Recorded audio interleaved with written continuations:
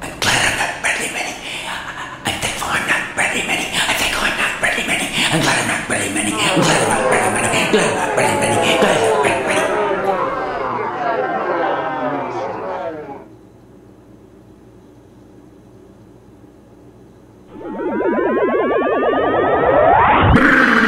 This is Alex Jones. The government did it. The government did it.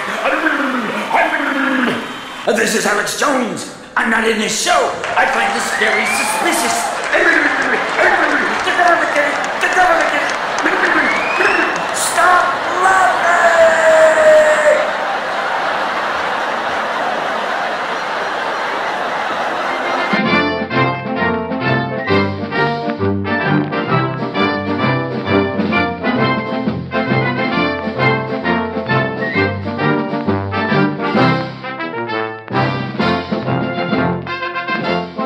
Ladies and gentlemen, and welcome to the November 22nd, 2012 Macy's Day Parade, starring Austin Stylish Perry Logan. And here we have the Killer Drone Float. Yes, it's the Killer Drone Float, coming to a neighborhood near you. And here we have the Race Car Float. For those of you who don't know, when Republicans say the word welfare, they're being racists. We're celebrating the greatness of that idea. This is the Obot Float. And here's the austerity float, which our neoliberal government seems determined to impose on us. And here we have the Gaza float. The Gaza float, I'm glad I don't live there. I'm thankful I don't live there. And here we have the I'm glad I'm not Bradley Manning float, which I believe by a remarkable coincidence is the name of this show.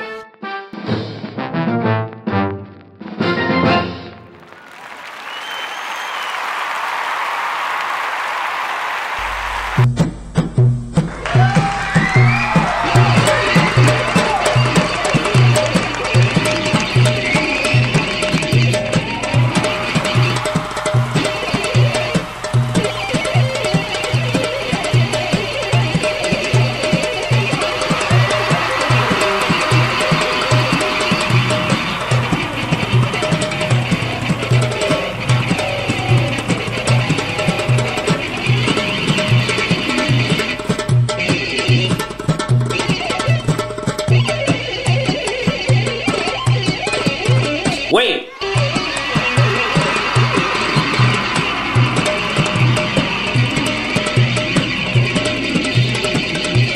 Happy Thanksgiving! Listen.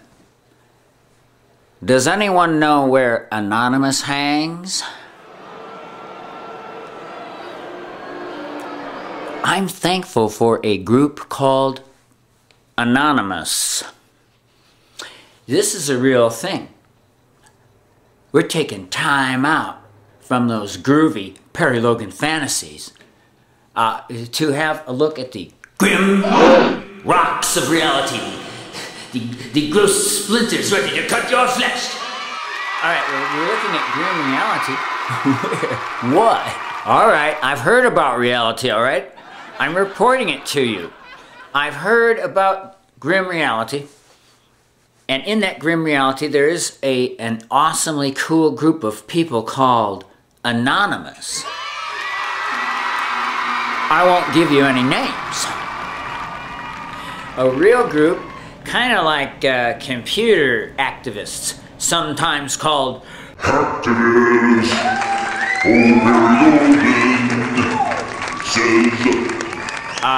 Someone tell me where I can go to give Anonymous a big slobbery kiss.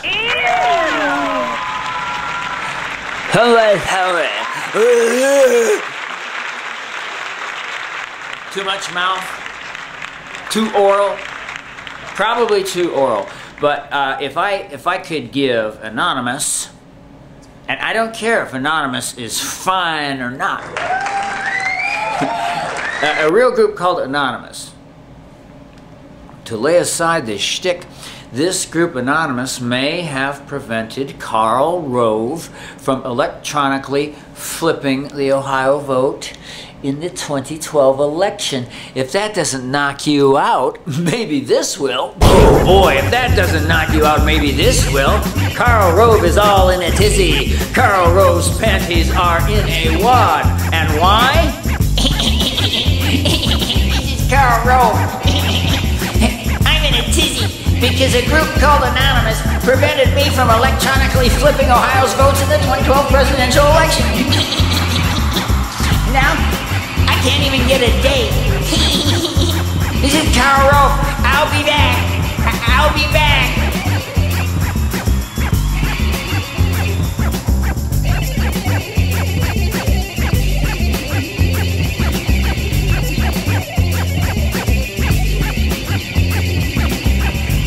Karl Rove. He'll be back. Karl Rove. He'll be back. Even as we speak, Karl is no doubt plotting means of stealing the 2016 election. Oh, and we're so thankful. Well, a real group called Anonymous, wise in the ways of computers and secret computer stuff, taking note of the fact that Karl Rove and his folks, his operatives, truly and literally did flip the Ohio vote in 2004. Yeah. The story, and this is like, again, we're talking reality. The story is that the Ohio voting system, the computer voting system in Ohio, crashed at 11:14 in 2004.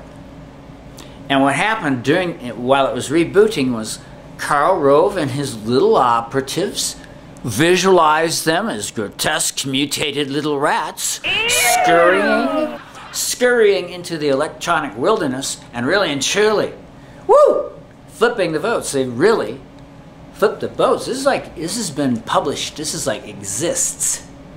It's like in this book, okay? I'm trying to reassure you that I'm talking about something real, because this is so freaky, right?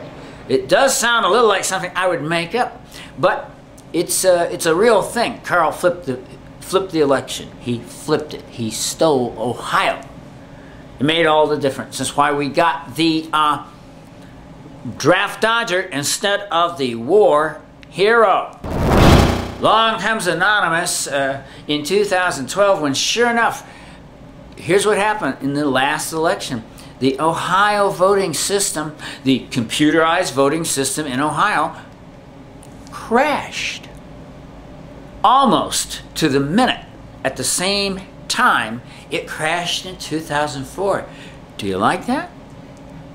I believe it crashed at 11:14 in 2004, and it crashed at 11:13 this year. It crashed. And then, of course, it came back up. But this time it hadn't been flipped for Romney, which was Karl's plan. I know it sounds like we're all hallucinating, but this is really what's going on.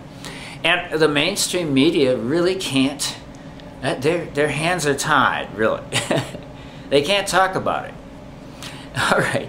So, but the real deal is that it looks like a group called Anonymous, who are, as I say, kind of politically active, political activist hackers. Yeah!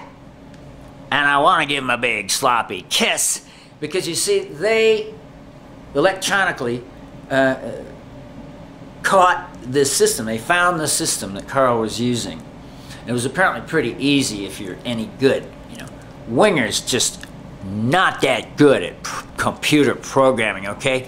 Wingers are many things, but they are not computer programmers. No, they are not rocket scientists. They are not computer programmers. They are not atmospheric scientists.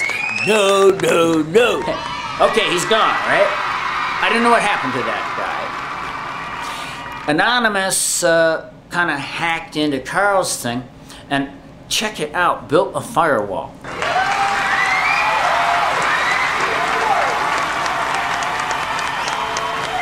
Anonymous found Karl Rove's evil plot. And I know, it sounds like a movie, but Karl was plotting to flip Ohio. And Anonymous stopped him, to make a long story short. They built a firewall. Anonymous built a firewall in Karl Rove's thing. Dead sticking it to him. Anonymous going like, kind of like, fricking them up their very center. Oh, hell.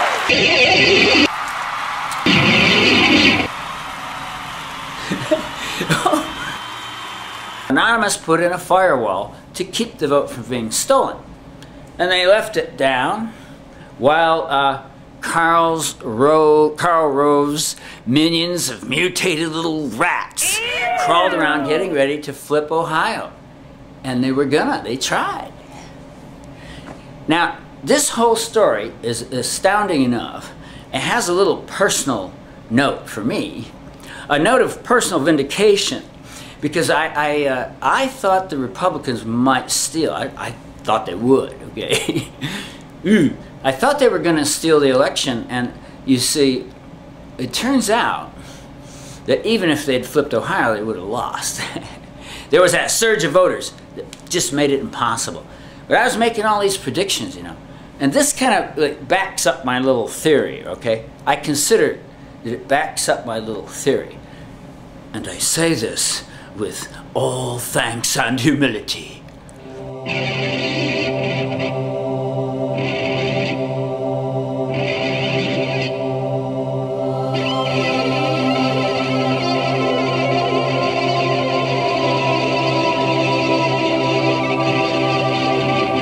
Oh my God, it's Thanksgiving, and for some reason, Perry's gone all humble on us.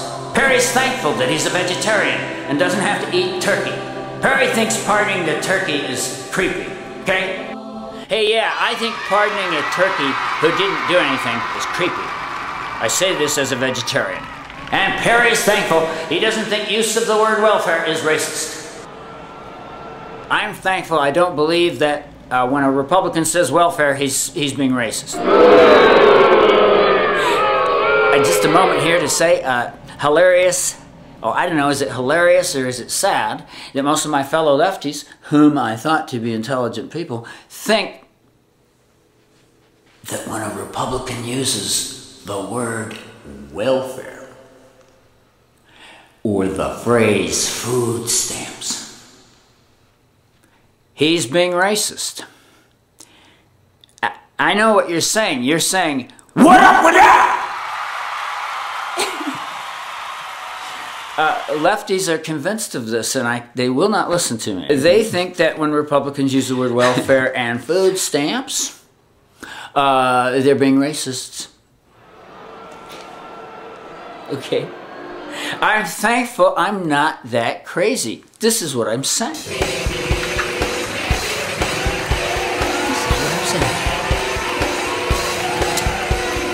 And now, Perry Logan and the I'm Glad I'm Not Bradley Manning Band play Whatever!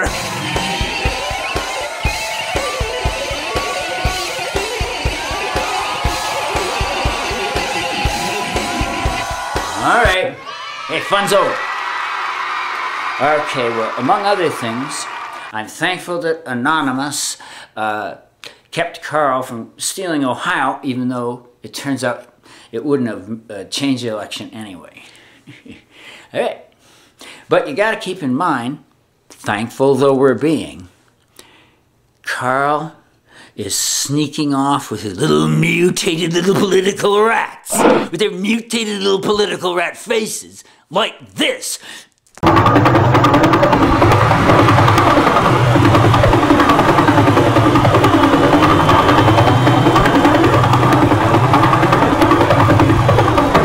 Karl is off there plotting how to steal the 2016 election. Are we going to do something about this?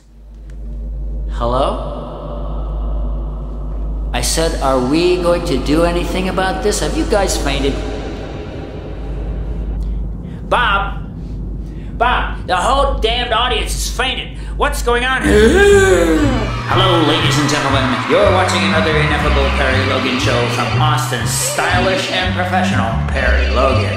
This show emanates from November 22nd, 2012, Thanksgiving Day. And Perry realizes he's thankful for the ceasefire. Israel has stopped its murderous attack on Gaza, and we're all happy.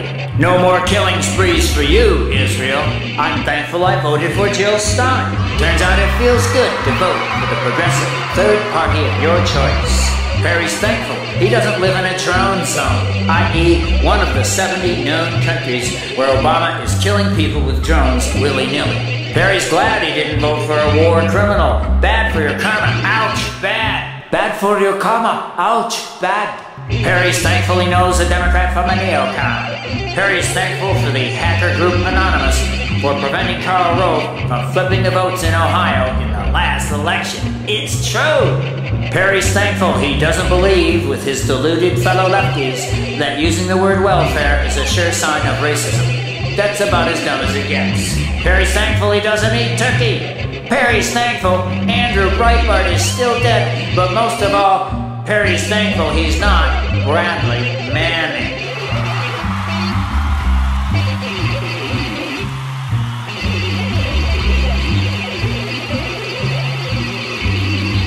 I'm glad I didn't screw up my karma by voting for Obama.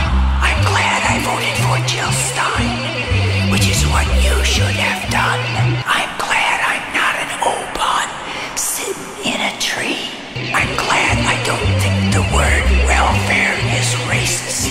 But most of all, I'm glad I'm not Bradley Manning. I'm thankful for the ceasefire in Gaza. But let's get one thing straight. Israel was conducting a campaign of collective punishment.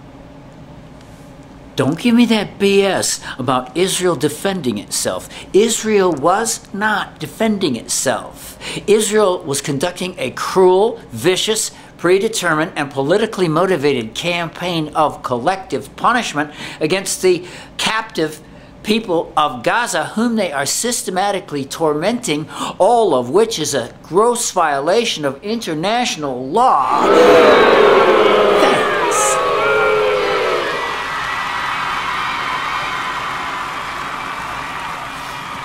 I'm thankful I'm not an Obot sitting in a tree. I tell you what, I'm thankful I'm not an Obot sitting in a tree. Because, calm down. Because, first of all, I don't have to call everyone and his brother a racist every 5 minutes, and that's got to get to you after a while. Secondly, I don't have to bloody defend Obamacare. To put it another way, I don't have to defend bloody Obamacare, which is it's an idea from the Heritage Foundation. It's an idea they stole from Mitt Romney, the right-wing guy Mitt Romney. It's the booby prize Obama gave us instead of single payer. The grim underpinning of this raucous show is something which is, well, the opposite of funny. This is not unusual in satire or whatever it is I'm doing. But what's not funny is there's a real guy named Bradley Manning, a true hero, okay? Get this straight. That man should have a medal. But what's really happening, the man should have a medal. He's a whistleblower. And what's happening is the government, under the power of our good buddies, the Democrats, is going after him. They tortured him, okay? The whole case should be thrown out because they tortured him. They just kind of preemptively tortured him before he'd even been accused of anything. That, my friends, is the grim, no-holds-barred truth lying underneath this show. There is an atrocity going on. The man is on trial right now, and this is an atrocity. It should be thrown out because he was tortured by us. So hard to see my fellow lefties standing around with their fingers up their bums. Should you not be protesting? Yes, you should be protesting. Would you not be protesting were it Bush Cheney? Oh, Or an imaginary Romney as president. Come on, man. If Doug on the roof were doing it, you'd be all on the streets. And now you're standing there with your fingers up your bums, which is rude.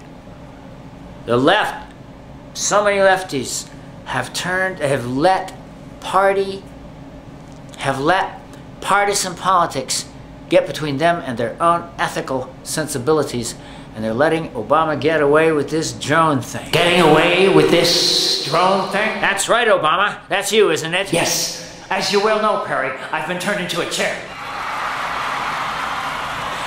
I feel for you.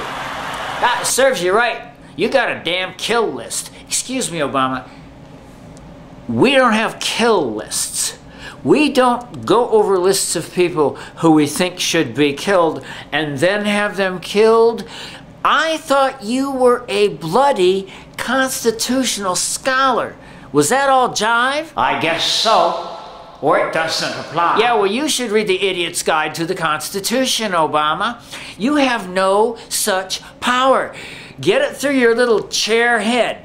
You have no such power. There is no such right. No president has the right to form a kill list. I thought you were smart. Yes, well, how smart can an empty chair be? Interesting thought, Obama. How smart can an empty chair be?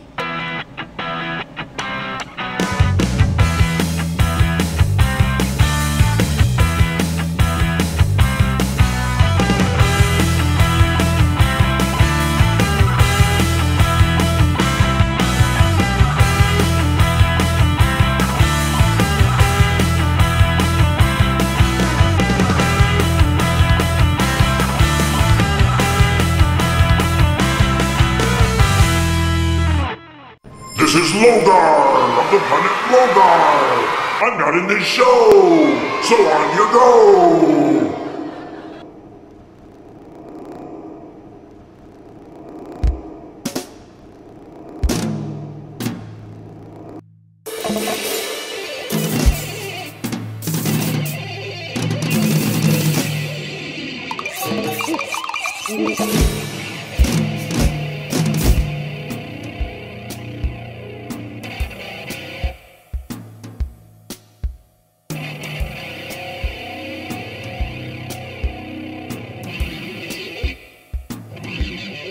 Perry! What? Why are you glad you're not an Obot sitting in a tree? Glad I'm not an Obot sitting in a tree? He's glad he's not an Obot sitting in a tree. I'm glad I'm not an Obot sitting in a tree because I don't have to defend Obamacare. What the hell is Obamacare? Oh, it's the law of the land. The Democrats can't stop rubbing it in. It is the law of the land, but you know, there are bad laws. Okay, briefly put, Obamacare, and you know I love Obama. Okay. But Obamacare, not so much. Obamacare is the booby prize Obama gave us instead of single-payer health insurance, also known as Medicare for All. Medicare for all. Sounds good. But during the healthcare fight, you couldn't even talk about it. You couldn't even mention it. And what we wound up with instead of single payer was with not the public option. No. Not even a little thing called the public option, which was kind of like, single payer light. But the insurance companies who were running this show would have none of it, okay? That's the long and the short of it. And if I were an Obot sitting in a tree, I'd have to defend that spit, you see?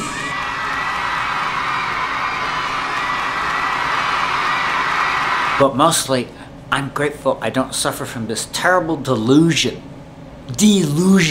that's going around on the left.